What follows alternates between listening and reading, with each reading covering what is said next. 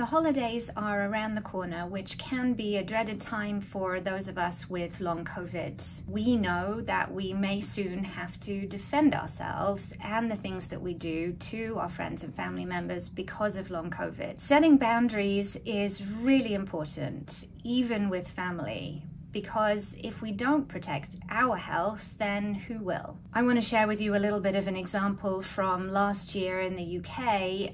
Many of you who are in the UK are very familiar with the ongoing rail strikes, and there was one last Christmas right on the Christmas holiday. I knew I didn't want to be stuck at my parents' house for multiple days at a time by myself. My brother and sister were popping by, but for brief periods, and if they left early, I wanted to make sure that I could leave too. I'm definitely someone who likes my alone time. Too much time with family can be overwhelming for me. I went ahead months in advance and made a reservation for a rental car so that I would have the freedom of arriving when I wanted to and leaving when I wanted to. To keep in mind when you are making plans for the holidays this year, think about what your energy envelope is and make a plan ahead of time and stick to that plan.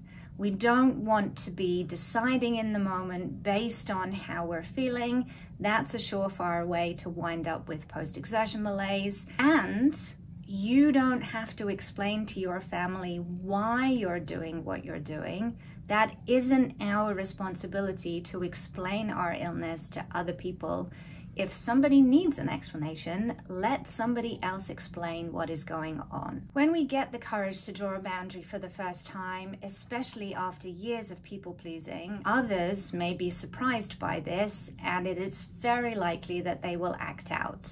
For example, they may raise their voice, they may call us names, they may just be surprised and kind of pressure us, oh, but are you sure you, and tell us what they want from us. It's important to keep in mind that this is very normal. When we draw a boundary, thinking of that 2-year-old kid who wants an ice cream or candy, it's the exact same principle. If you give in and you give the kid the ice cream every time they throw a tantrum, they're going to learn that that type of behavior gets them a nice reward. If you hold the boundary, they will act out to begin with, but very quickly the tantrums will stop and they will learn that if mum says no, it's a no. It's the same with adults. We work on the same principles psychologically. We have to hold our new boundaries, and then we also have to remember that we are not responsible for other people's emotions. It's really important for our long COVID recovery that we put our nervous systems first, and that is going to require boundaries. I know that that may feel alien. I had a client the other day tell me she didn't want to be demanding when setting boundaries, and I think we all have our own version of that. We are used to making other people happy, and it can feel uncomfortable for us to say what we need. Most of us with long COVID have a trauma history, and it's very common for people with trauma histories to become people pleasers. It can be hard to learn to have boundaries. Most of us in our long COVID recovery hit a point where we realize that if we don't start saying no, we'll be in that same state of overwhelm forever. That is just not an option.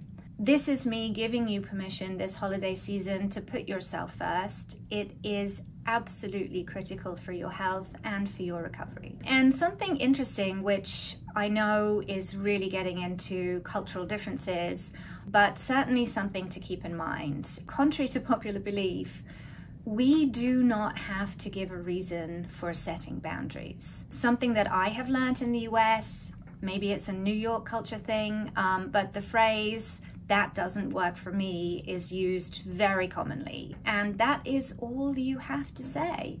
Thank you so much for the invite. I really appreciate it. Unfortunately, I won't be able to make it.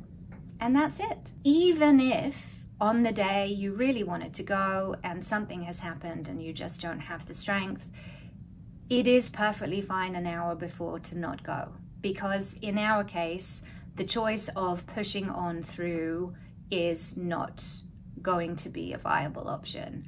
we will pay for that weeks and months later, and I don't want that for you. You are allowed to do what's best for you. You are not responsible for how other people react to your boundary.